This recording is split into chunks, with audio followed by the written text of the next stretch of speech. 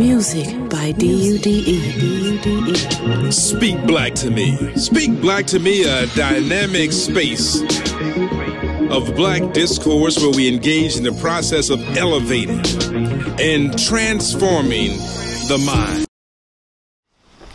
This is Mwata Kairi, Kevin Washington, in the Gambia, speaking on education and intellectual development. I am here with Mama Fatou, who will talk about the relevance of developing character in the Gambia and how she's been able to use her energy, her intellect, and her insight to create an organization or learning center called ABC, which is about having a better chance learning center, elevating the consciousness of children so that they can be better, not only for the Gambia, but be better as a global citizen of the world.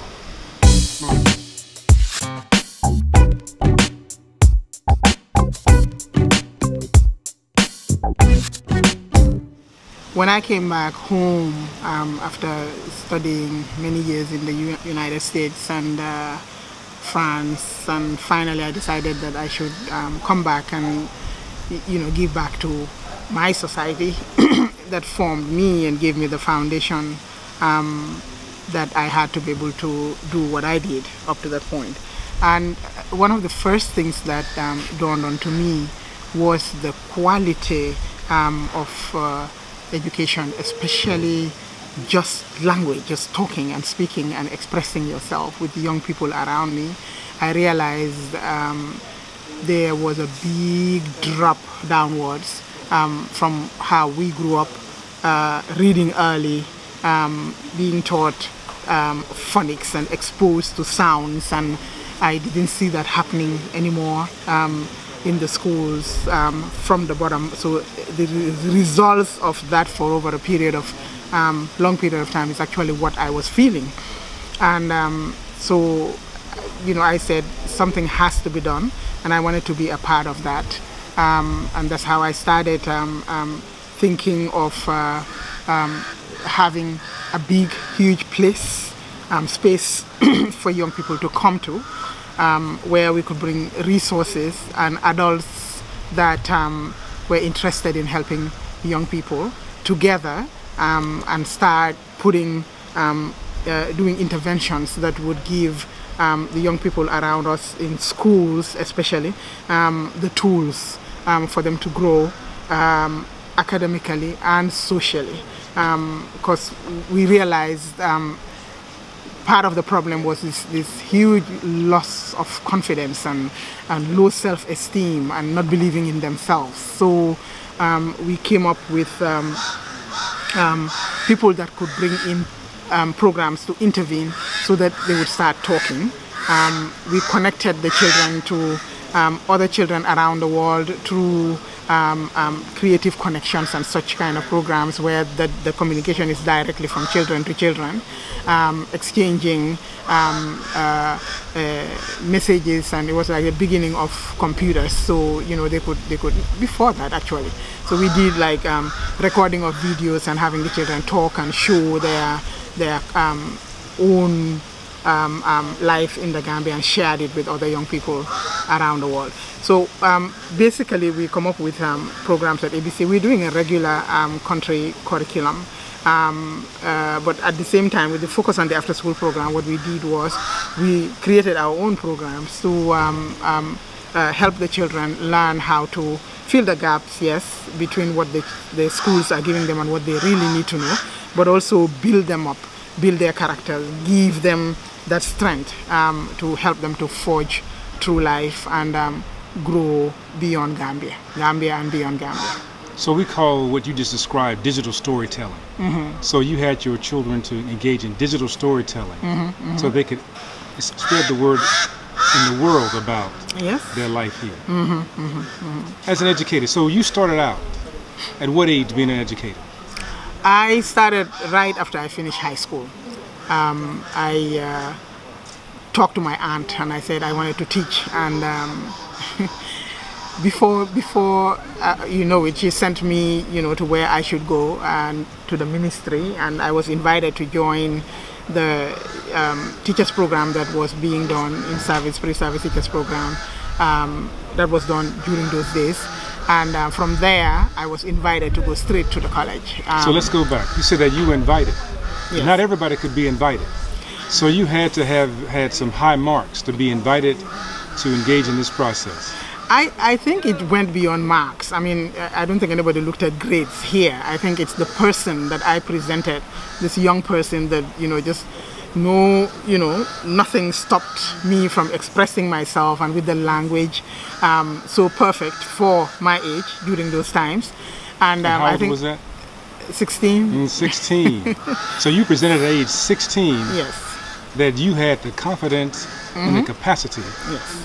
to be an educator, and now you get to a program, school, people that are probably at 16, almost twice your age, and you're in there with them, holding your arm. Yes. And you've been a mover and shaker for 48 years. 48 years. I'll be turning 64 in November, so You and still I look haven't 16, stopped. so I can't even see that. So continue with your story. So you were in this space educating, thinking about how to be an educator, and I want you to see that this is the same philosophy that you use today with ABC, that you can be a mover and a shaker, and you knew it could be done because it was in you. So continue. And you were saying that's how we motivate and inspire the children in the center, make them believe that they have to be greater than what I am and the other staff in the center, and our kids are really enjoying their environment and really gaining the strength that we expect them to, learning a lot as far as the personal development is concerned, and learning too that whatever they are getting, it's their duty to make sure that they get the younger people in their lives to become, be their mentors and make them become more than what they are. So we pay it forward. So you started ABC, coming from the States. You were inspired by Oprah Winfrey and what you saw with A Better Chance, and you started the Learning Center. However, students have to pay to come to this school. Yes. When you stopped, you didn't have any funds. How were you able to get this Learning Center started with limited funds? I actually ended up taking serious risks. Accepted help from a friend of mine who was doing business between Gambia and Europe, and he was the one who said to me, if you need furniture and classroom stuff, you know, I can bring it and then you can pay slowly. I said, go ahead, and I gave him what I wanted, and he did. He brought it. So I actually had people help me that way. So I took the risk of taking people's materials, and then, you know, the center was paying very little, $150. It was a token just to be there. But luckily, I got introduced to Ashoka International, and I had to go through selection process, a very, very tough one, but I got in as an Ashoka Fellow, and the Ashoka stipend actually, which is supposed to be salary for me to take care of myself whilst I'm taking care of others, is what I took and invested it into the project. And then a whole bunch of friends of mine were really very, very, very happy that I was doing what I was doing in the Gambia. Those that I went to school with, I went to college with. So they were, the first time I went back to the US for 3 years gathering resources. And then I came back with my containers and, you know, set up the environment. But after a while, my friends who knew what I was doing to get those materials were getting it and sending it to me. So up to this day, I receive barrels and barrels of school materials sent by friends. You gathered these all yourself, but let's ask this question, right? How are you able to eat in the Gambia, right? How did it work out? As I tell people, this is Gambia and probably Africa. I have a whole lot of friends and family members that would cook and send me food in the center. I would eat and the children would eat too. So basically, that's how I manage with the help of family and friends.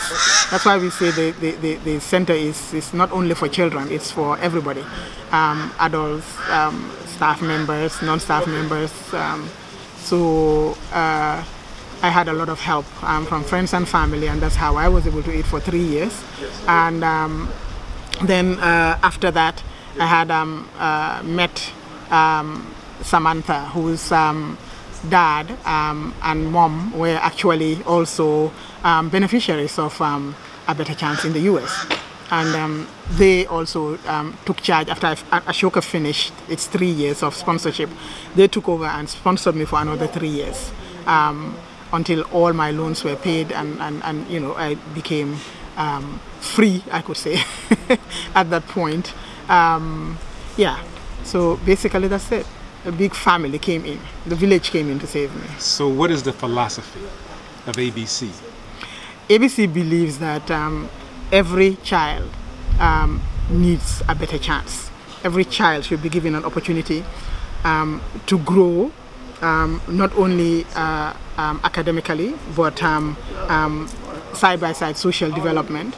And so we work with character development, motivating and inspiring young people to be ready to serve, to grow properly so that they can get ready to serve society. Mm-hmm. So how can somebody support and help ABC in the Gambia? Like I said, the difference, we're making a difference because of the materials. We're able to bring in resources. So resource gathering. Like right now, our major need is to change our computers. We've had them for a very long time. They're not functioning very well right now. So that's an immediate need. But basically resources. If we have the resources. Such as pencils, paper.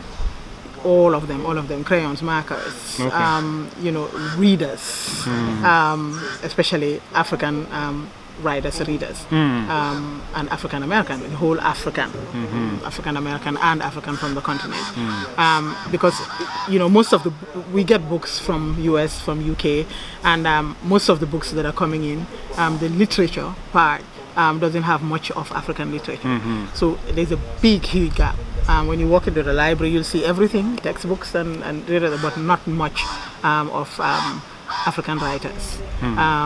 So, you know, I buy from Timbuktu once in a while, especially when we do book week. You know, we have these programs. Book week is one of them, and you know, you would have a box, small box, and it will cost you like, you know, $20,000.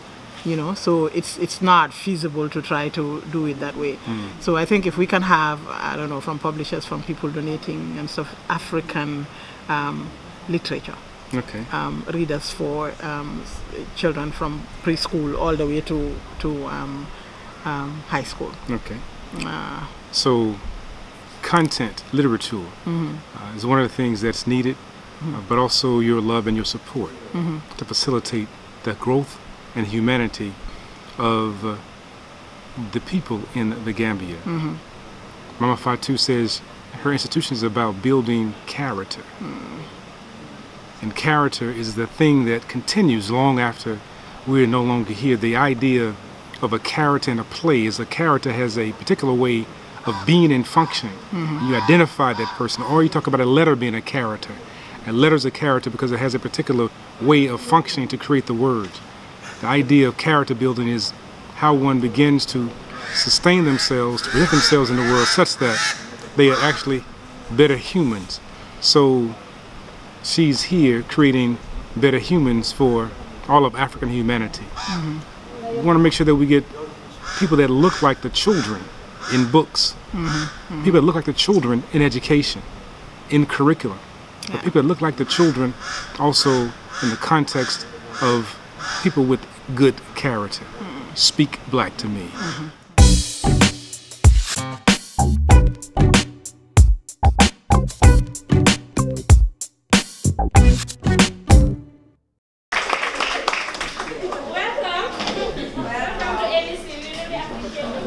Thank you. The children have short script to present to you and some points. So I hope you will do that. Good morning, school. Good morning, listeners. Good morning, teachers. Good morning, friends. I have the privilege to welcome the guests. You're welcome to a Better Chance Learning Center. And then we've prepared something to show the guests. And I hope you will like it. Oh, COVID-19, the world's biggest enemy. You have destroyed our lives and nested our happiness, and you have turned the world around. Today, from the sky, the world is on the ground. When again with the tables turned around, you have changed old couples to new widows, yet your bullet of death continues to fire and kill the old and the sick. Our kitchens are graced to zero. Mom is our mirror, but all grass is within our brow. Dad, our hero, yet you are measured and stop him from the green land. COVID-19, will you kill us all? You will not. We are going to heal from you, and we will win. We have pills against you, pills that will make us chill again. His rebels are fever, dry cough, and fatigue. Fix your face mask. COVID-19 is an airborne. Practice social distancing, even in family instances. This is the science for COVID-19 science. Wish you all with a war with success. Together, we can fight COVID-19. Fight! Fight! Fight! The victory is ours. Thank you. Next we have Manima Saho. Manima. Anachosanyu sumami bayiwan. Jiko jura fejo nyuranyun. Dafa meni denyu bayi sunyuyo. Buga askanu lunyu mamuton. Gambia. Anachosanyu sumami bayiwan. Dig dindan bolo wante nahante bugante sopante tiewante. Waitayi dafa supande kuniti di torhalante di. Reyante. Nen fexe be setetal sun holi refetal sun jëfi mbolo nek ben hadama ya bataka ngol ba ñu fakan kati man ñomu tay bang bang jolal ka fumi famfam si fatam fanso man ko Gambia kati ni fama mandin koti e bama mu kasin koti manja ko sarule suwa flo walante jola woto ali nga ñomuta nga Gambia futande anyanta futala dami nga wa funa na wakalol katin kanan jusol fokoti nga katanga katala kataka ko banko sita nyato kawajula kati buka na kujako buka na tuka kona harale imojan kongotu. El tribalisme en chez le gars en Gambia. Les tribalistes n'ont pas la place dans la Gambie. Nous sommes tous une grande famille. Arrêtez de parler insultant et discriminatoire. Gone are the days when a smile wasn't just an extension of the lips, but a medium of warmth from the heart. Every now and then we call ourselves the smiling coast of Africa, but these smiles are fading. People are dying. The economy is draining. What we fail to realize is that we are failing. Let us put an end to this segregation. Discrimination has no place in this nation. Our mouths have become a weapon of mass destruction. It is causing devastation. Let us stop the intimidation, indignation, gratification, arbitration, alienation, agitation. Democracy has been transformed to mediocracy. Freedom of speech has been abused. People think they can insult other people's parents or tribes and go scot-free. Social media has made it unnecessary for us to lock our doors and shut our windows, for everything is put to the surface within 24 hours. Privacy has been intruded, news has been deleted, nudes have been shared or reposted. Where have we lost our ethics of respect? If you were relatives to those victims, will you do that to them? Ethnocentrism has led to antagonism. The thought of it gives me heebie-jeebies. Everybody looks at their tribe as superior and looks down on others as inferior, but we are all equal under the eyes of God. Likewise, law. As Henry Ford said, by the time a man is ready to graduate from a university of experience, he is already too old to work. So let us do things at the right time before it goes out of bounds. Let us sieve out the misconceptive views we hold of others. Let us stop pointing fingers. He who starts it knows it not, and he who feels it knows it, and he who feels it knows it better. We are one big family, one Gambia, one tribe. Thank you. Good morning, proprietors, distinguished guests, head teacher, teachers, and my fellow students. We, the grade 9s, are here to act a short skit entitled Independence. Please sit back, relax, and enjoy.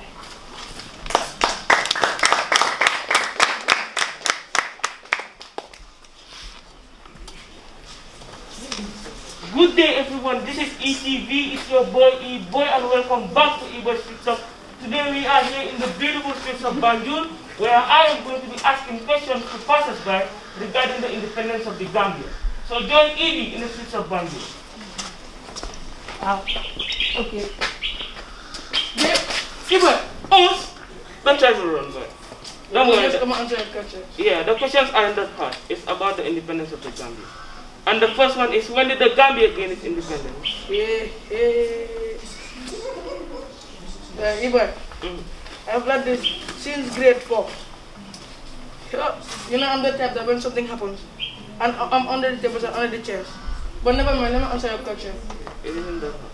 It's on 18 February 1999.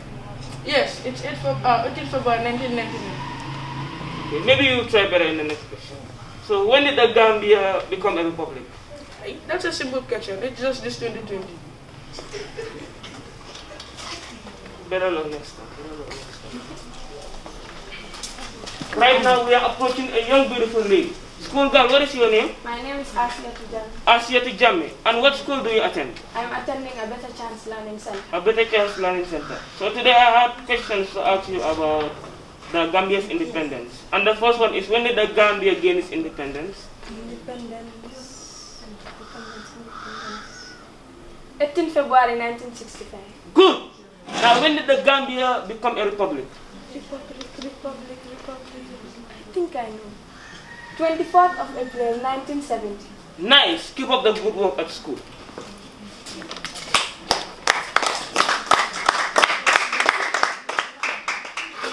Now we have finally reached the end of the show, and we were lucky enough to get an answer from one of the people that we asked. And the questions for today were, when did the Gambia gain its independence? It was on the 18th of February 1965. And the second question was, when did the Gambia become a republic? It was on the 24th of April 1970. That is all we have for you today, and I'll see you all next week on this channel. Peace. Mom, where's this old woman? Mom. Yes. Mason, you're back from school? Yes, I'm back. How was school today? It was fair, but on my way coming, it was not fair. I met up with this guy on ETV. That guy, E-boy. E-boy? Yes, E-boy. Oh. He asked me a question about the Gambia independence, and I could answer the question. I cannot answer the question. And look, it was very embarrassing. And look, other people that are in Gambia and abroad, all of them, what is that? Yeah, all watching. And you cannot answer the question. So please, if you know anything about the Gambia independence day, can you please tell me it? My son, the Gambia had a peaceful transition to independence on 18 February 1965. In 1963, 2 years prior to independence, the United Kingdom granted the country internal self-governance. The Duke and the Duchess of Kent traveled to commemorate the event, which celebrated the end of 300 years of colonial rule. The royal couple, representing the Queen, joined the Prime Minister, Sada Karaba Jawara, and the governor, Sir John Paul, in the Mansa Bengo, meaning the gathering of kings, where Gambian chiefs were seated. The oldest chief, Ture Sanya, was said to have thanked the United Kingdom for its help in the transition to independence. The traditional ceremony took place in Brikama, one of the largest cities in the Gambia, which was a very successful event. I hope this has helped you a lot, and I hope next time you don't do this thing again. Mommy, thank you. If I meet up with that guy again, that Iber, he will never embarrass me again. I hope so.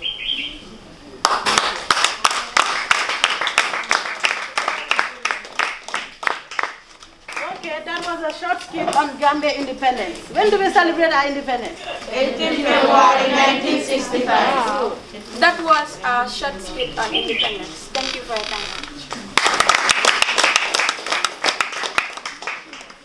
Next we have Jobe, who has a poem for us. When doors in heaven open wide and hell is black devil inside, when the Shaban month strikes 29, the Muslims search the sky to find the Ramadan new moon approaches with taqwa, blessings and good hopes. So if they sight the moon will fast, and when it's cloudy, it will pass. From Shaban before Ramadan, the month of fasting and Quran, the month we pray the Taraweeh, the month of forgiveness and tranquility. Now we fast and live on nourishment. If you are fasting, play it cool and don't respond to every fool. But if somebody disturbs your vibe, and fasting twice is out of plan. In Surah Al-Baqarah, Allah subhanahu wa ta'ala said, Ya ayyuhal ladhina amanu kutiba alaykum as-siyamu kama kutiba ala ladhina min qablikum la'allakum tattaqun. O you who believe fasting has been prescribed upon you, just like it has been prescribed upon those before you, in order that you may achieve Allah's consciousness. Taqwa. Taqwa has an encyclopedia full of meanings, subhanAllah. But in the nutshell, it's developing the correct relationship with Allah, fulfilling your duties and obligations. Know that there's only one God, and that He, subhanahu wa ta'ala, is most worthy of all your love. He created everything and has knowledge of all things. Who never assigned for Him a partner, and be dutiful to Him, and know that when you sin, you must return to Him, and remember, by holding on to the rope of your Lord, it will only lead you into Jannah, the place of every pleasure where you shall remain and stay forever, in the company of the best people scales have ever measured. Oh Habibti, know that Allah has rights upon you and I, and first that we establish your salah and never let it go until you die. Have the courage of Musayba, never back down from what is true, defend what you believe even when the whole world is out for you. Have the knowledge of Aisha, become a scholar of this deen, cure the people of misconception because ignorance is a disease. Have the honor of Bilqis, make the world treat you with dignity, and when they see you on the streets, let them know that you are a queen. Have the piety of Hafsa, always keep Allah upon your mind, fast the days and pray the nights to help your nafs stay in line. Nafsi, nafsi, can I ask, do your friends encourage you to fast, or are they just there for laughs, like the devil on his behalf? Every day is a battlefield, so chief taqwa like your army. Have the strength of Sumayyah and the sabr of Hajar. Be steadfast like Maryam, tawakkul like Musa's mother, and when things get tough, be like the wife of Firaun. Attach your heart to Al-Jannah and never let it go, because sweetie to me, like Fatima to An-Nabi. May Allah bless you with Sakina from now until eternity. Ameen. Learn everything to make this the finest Ramadan you ever had. The devil loses and we win.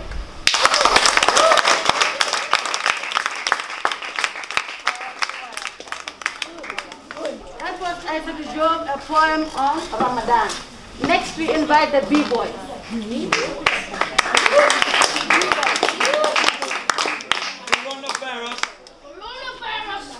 Coronavirus.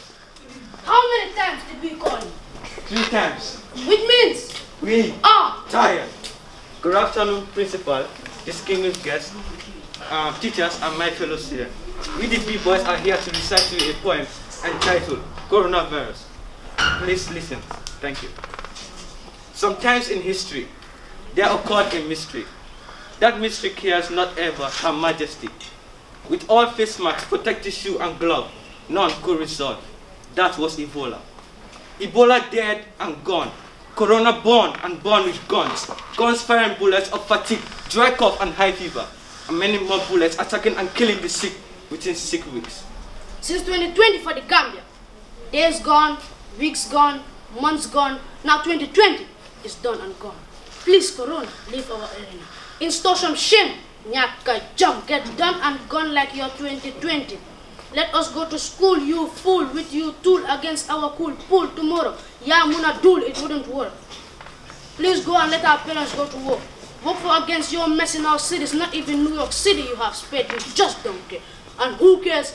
We care. And you shall be cured. Cured. Cured not to heal and live, but cured to get sick and die. It's our plan against COVID-19. Let's adhere to WHO measures as our bullets against COVID-19. Together we can, yes we can. Fight COVID ngafa in his coffin to deflect to Jahannaba Dimbako na Fuma Nopaleko and the red charcoal pieces. Then we shall rejoice in peace and celebration and jubilation against medication and education. Together with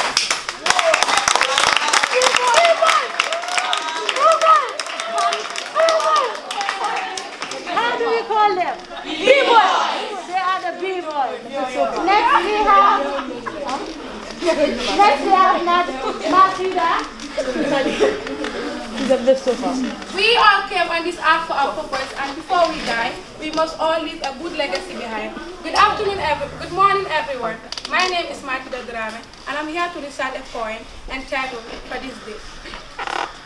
What have you done for the day your body is laid onto a bed of dirt, mud, and clay, in a hole that is cold, dark, and gray, 6 feet deep, only to be locked away? As your family gathers outside to pray, they say their goodbyes and cry until they can no longer stay. They say their goodbyes and cry until they can no longer stay, until you come to realize that you are now all alone in the grave. The silence sinks in until you are suddenly faced by 2 angels who set you up in your place, asking, who is your Lord, who is your prophet, and what is your faith? what will you say? For the day the trumpet is blown and our bodies are raised out of our graves and onto the plain, barefooted and naked with nothing to cover our shame. What have you done for the day a mother abandons her young, a father will flee from his son, and everyone will panic and run as though they are drunk, but they are not drunk. وَلَكِنَّ عَذَابَ اللَّهِ شَدِيدٌ. Rather, the punishment of Allah is severe. For the day our deeds will be weighed, our books will be dispersed, and our deeds will be displayed, every major, every minor, every action that was made, and even if it was an atom, it will be written on a page. For the day all is leaked and all secrets, for the day all is leaked and all secrets are, for the day all is revealed and all secrets are leaked. Every major, every minor, every action that was made, and even if it was an atom, it will be written on a page. For the day all is revealed and all secrets are leaked. Our lips will be sealed and our limbs will speak, bearing witnesses of all we used to weep. For the day the fire is brought near, causing all of mankind to drop to its knees, tremble and weep, begging God, please, if you just take us back, we'd be of those who obeyed.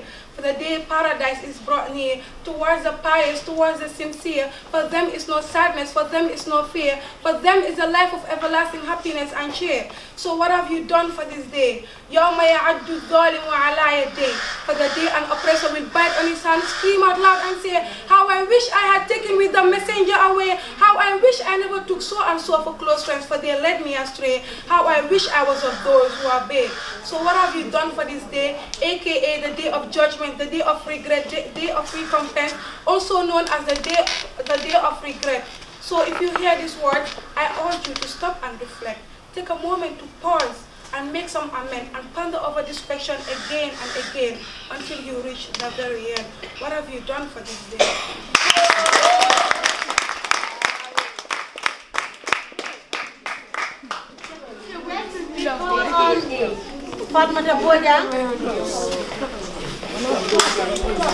Independent, self-dependent. It's not the pen on paper, not the fingers on keyboard, not the voice on the mic, but the heart and the mind. The nation, we are the blood and power. Powers from education and production solutions. Solutions for knowledge against ignorance, for wealth against hunger and imputation, for health against death and deadly demises. But are we independent? With our higher and highest education, from education and consumption now within the palm of our colonial masters. See, days are gone and memories remain, and I doubt if their remains are resting in peace, for their homework is yet to be submitted. See, days before 1965, February 18th, a cool war of wisdom against the kingdom of Britain was set by a team of 5. None of them was up to 65, but their hearts and minds were older than 65 towards 95. Then at Britain in a Holland on the wall, guns were dropped and the tongue was the trigger to fire out bullets of sensible and peaceful words of wisdom. And then the Gambia, she was convincing the smiling moments of joy. Up to date, she smiles the smiling coast of Africa. The Gambia was born in the spirit of determination and self-esteem. Manding koluku, jesito katun sign, ng forsatal, konte, momnin sinubop, nelen bole pe akhalad don ben, ni east ni west like a bicycle bumper was the spirit wheel of independence and the first Gambia. The Gambia was born in the temple of never again and the faith of reparation and reconciliation, and this is not TRRC against APRC. This is operation against human rights, democracy and independence. This is calling the spade before letting the bygones be the bygones. This is scratching upon the never healing wounds for the bacteria still itches within the contamination. This is marking the wrongs and rectifying the corrects and correction through the nation's written constitution. Then close the book and open a new page for the Gambia, our homeland, for the Gambia ever true. Good morning to you all. I am Fatou.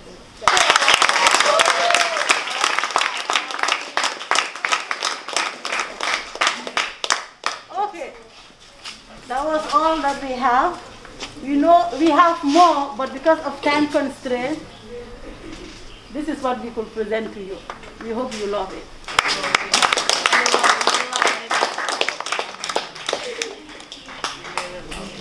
Can I say something from the whole group? I've been trying to cut down my English now because English is my second language. So I'm going to speak in Wolof. So comme ni torop tay ñew ci school bi ma leen gërëm di leen ñaanal for someone translate. Yeah, I'll try. Okay. We are so happy. He's so happy with the school, and then he's praying and appreciating. Yeah, I want to welcome Kevin Washington from the United States. Murray, what's your last name again? I'm sorry. Laura Workman. Wow. He's